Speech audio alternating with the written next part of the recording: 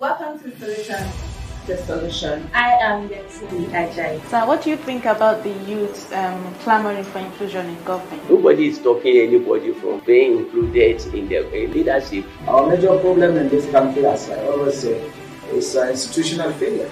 We need to decentralize power. Enough of this, everybody coming to Abuja to come and let every region stay on their own and contribute to the center. The hoodlums, the insurgents are more sophisticatedly equipped than our regular security agencies. Who are around scaling local governments, putting their flag. Southeast has woken up.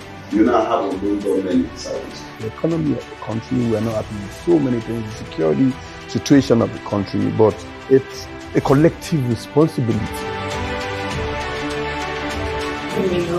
Yemisi.